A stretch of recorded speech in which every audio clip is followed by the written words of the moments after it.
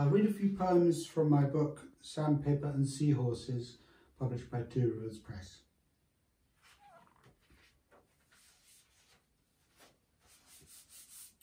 Every grain of rice in the old cook on the eve of the climate change conference. These days I'll retrieve a single grain to add to the risotto pan, as a Japanese grandmother advised, remembering post-war days. If we chewed each mouthful 32 times, she growled, we'd all live longer lives. My deft fingers find this no trouble at all. There are 17 drops in the empty bottle. This one's called Born, and it began in the Yorkshire Sculpture Park, about some early memories. Born. On the shore of a northern lake, Reclining Woman by Henry Moore, huge-thighed, hold, verdigreed. Teasels scratched my arms and legs, cool air rushing past. I pitched forward on my face. Sycamore seeds helicoptered round the boy on the windy common, where so many things were forbidden. Anthill seat of swarming reds, itching powder, goosegrass and worse, the postbox too far down the lane. And inching out over the canal, waterfall of his dream, Niagara pulled him to its dread glass lip. A gas main blew in the night, blasted a house they knew to bits, lit up his room like a nuclear test. This sweet stalk to chew, dung to poke, I'm raised from the bright sward, carried up the hill in her arms.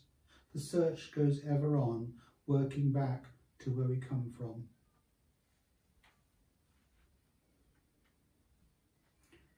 And another poem about birth, the title poem, Seahorse. One dripping in my palm, soft-boned hippocampus, curl-tailed, bug-eyed charmer. We rescued her with cupped hands from outside the bay in a zodiac, saw fighting seabirds drop their prize, brought her back to graze. 1,000,000 dry in boiling sun for seaside souvenirs, millions more crushed to powder for traditional medicine trades where they're a catch-all cure.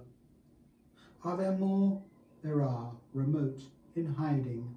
They dance in the seagrass at dawn. She lays in his pouch, this rarest thing of the male carrying fertile ova to birth, and probably their downfall. And to finish, another species we are doing our best to wipe out. This is also to a dear friend who lives out near these sharks, called The Love. She likes her toast hot to soak up the butter, peanut butter, Nutella, and dies on the scales, starves herself, stuffs again, in dazzling alternation.